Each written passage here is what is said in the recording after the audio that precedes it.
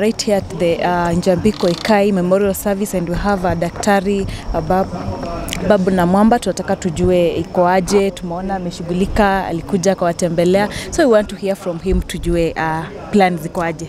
Daktari, karibu sana. Asante. How are you doing? Niko salama.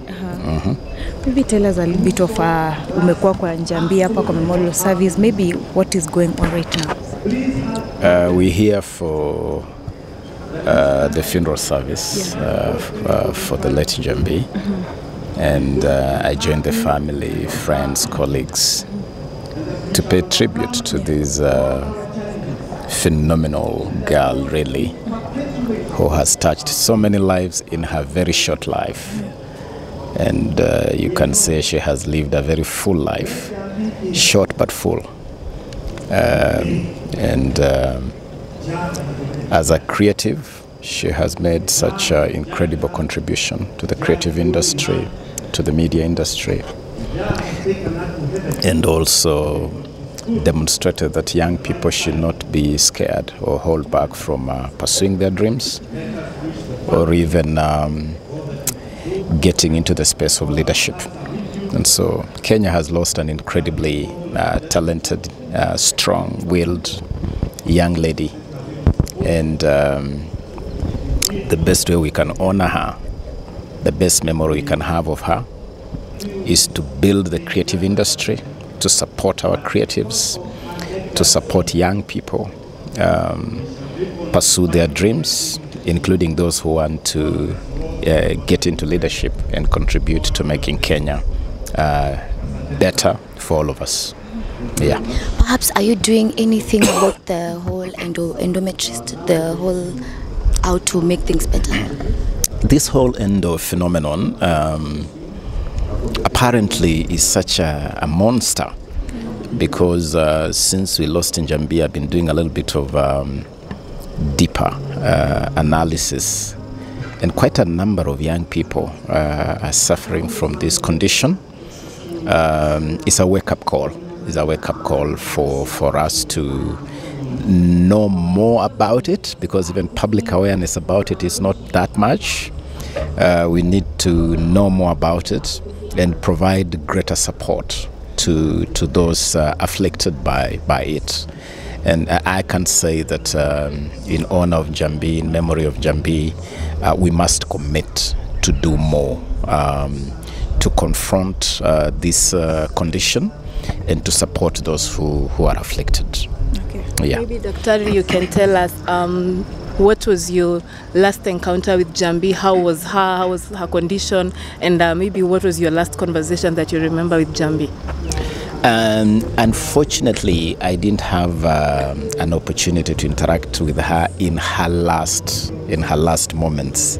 So the memories I have of her is a strong-willed girl wanting to be member of parliament for Dagoretti South, going all out, supporting football activities, and using the platform of music, especially reggae music, to mobilize people, and wanting to use the space of creativity to bring positive change. I remember her passion to want to make things better, to change things, and to just want to make it better for everybody. Her belief that injustice to anybody is injustice to everybody, and that injustice anywhere is injustice everywhere. And so I have this image of a phenomenally gifted girl with incredible strength of character. That is the image I have of her, and just a good emblem for Kenyan youth. Someone who young people should look up to, whether it is in pursuit of your dream. Don't hold back. Look, Njambi has been afflicted by endo since she was 13. So for 25 years, 25 of her 38 years, she fought endo. But it didn't stop her from going to school. It didn't stop her from working. It didn't stop her from pursuing her talents in the creative industry. So that's an incredible lesson ya kwamba kama ni kujituma, jitume tu, no matter the odds. Jitume and you will succeed. Okay, Daktari, maybe the last one. The creatives industry, they are currently mourning because of the death of our fellow creative. So send a message to all the creatives in the country. First is to say poleni sana to all our creatives. It is such a big loss. It is not easy to fill the boots of someone like Njambi, but I really applaud the Kenyan creatives.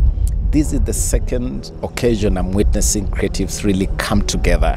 When you lose one of you, you come together, you rally together, you support each other. That is the spirit, man. That's the spirit, guys. And I want to encourage that. And also to tell you as creatives, you are powerful. You occupy a space that can change the society, can change Kenya incredibly. Don't underestimate the power you wield as creatives. You can bring positive change. You can influence Kenya in the right direction. And remember, anything you do as a creative, there are millions, thousands of people watching, children, young people. You are a role model as a creative. And so please deploy that power well in a manner that brings positive impact in society. And as your minister, as a minister for creatives, I want to support you. I want to work with you. I want to be involved in both your successes and your challenges. And soon we are launching this Who's Next program for the creatives. It's going to be an incredible program in the space of music, theater, film, fashion, pageantry, the whole works. And we will be using this really to take the creative industry in Kenya to the next level. And as I've said here, we will be using this also to honor the memory of Njambi and other young people we have lost who have made incredible contribution to the creative industry in Kenya. Thank you so much. Thank you. Thank you. Okay, I appreciate it. Okay. Ladies and gentlemen, Eric Omondi hapa, president of Comedy Africa. Yo, this is Kushman, Pedi wa Magenge. Mambo vipi watu wangu wa Nairobi na Kenya mzima? Subscribe Kwa stories za nini? 254 Across all social media platforms. hapana kuchanganya.